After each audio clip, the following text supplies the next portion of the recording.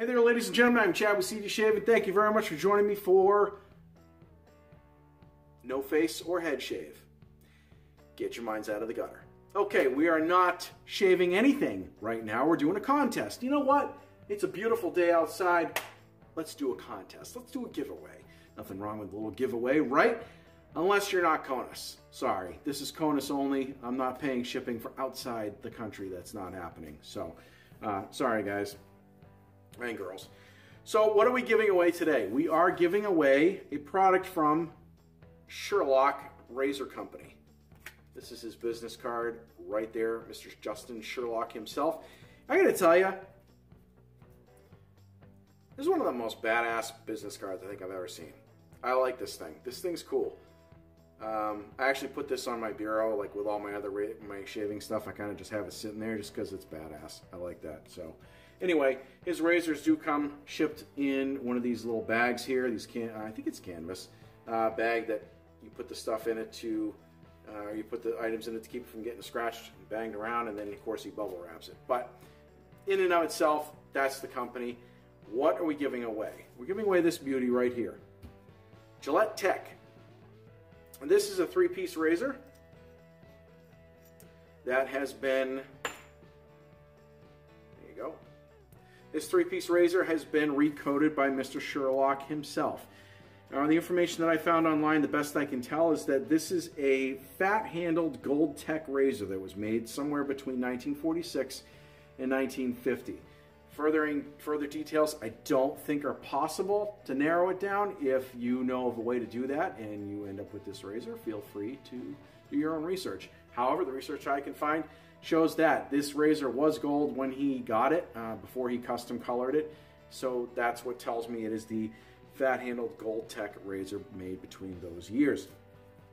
Now, Sherlock Razor Company, if anybody's never heard of them, they're a great company. I love doing business with them. I've had some business done recently. Justin's a great guy.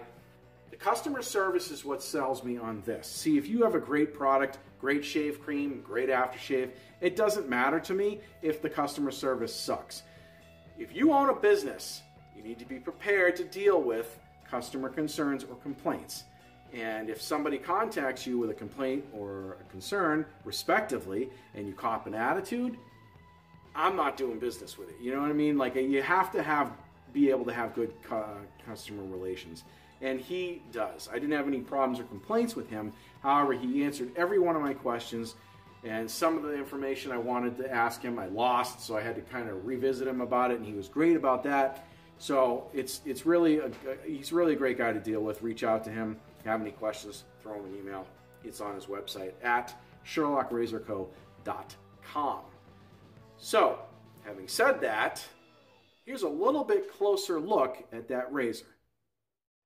Having a safety razor can be a delight in and of itself, but having one made specific to your taste can be amazing. Justin Sherlock over at Sherlock Razor Company is doing just that by offering a custom coloring service on razors. He offers your choice in any color that he has available to him, including the company-owned chameleon colors, which appear to change depending on the light and the angle that the razor is placed in. The coloring that Justin uses for the razors come from 3 different products.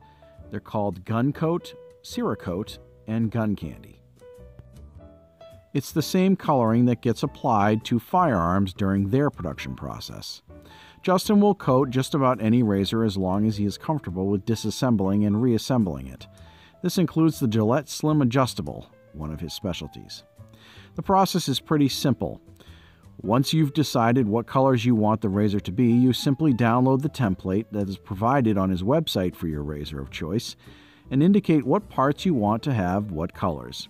He reviews the template and then contacts you with further details and pricing. The templates that I am referring to can be found on his website at sherlockrazorco.com.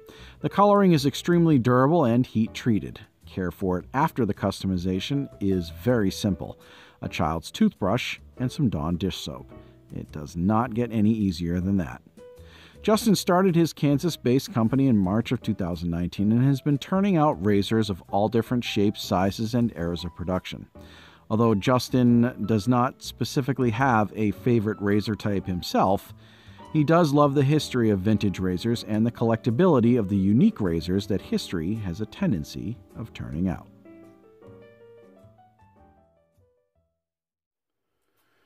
Okay, folks, we are back. So this contest, we're going to keep it pretty simple. Just comment with "I'm in." I've done contests like this before, and they seem to go over pretty well that way. Had a couple of hiccups here and there. However, let's keep this simple. Conus, comment with "I'm in," and you have 2 days. All right, I'm going to say that again. You have 2 days. 2. Okay? Am I going to time it to the exact hour? No. But you have today and tomorrow. And the next day, which would be Thursday, I'm going to draw a winner. That's the best, it's the fairest way I can do it. If it's not something that's right for you, then you don't have to participate. But I'm sure this razor is definitely out there for somebody. So you got 2 days. Comment with "I'm in." And again, Conus only, please. I will take care of the shipping when the time comes. So again, Gillette Tech razor, the fat-handled Gold Tech, 1946 to 1950, somewhere in there, best that I can tell. It has been completely recoated. I have not shaved with this. I have shaved with a Gillette Tech before and found their shaves to be really nice and smooth. This one I did not shave with, and I didn't do that on purpose because this is essentially a new vintage razor.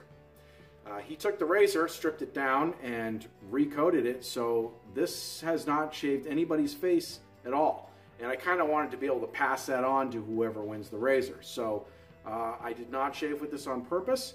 It is brand new, or newly coated, vintage razor. It's got plenty of history there, so you got kind of the best of both worlds. That's what I love about having razors redone. You end up with a brand new old razor. Bit of an oxymoron, but it's pretty cool, I think. So, that's the deal. That's the contest. I'm in. Conus only. 2 days. Comment below. Let me know what you think. I will randomly select a winner using a random comment selector that I can use online. And good luck to everybody. So, thanks for watching. And if anybody has not subscribed, please do so. And good luck with the contest.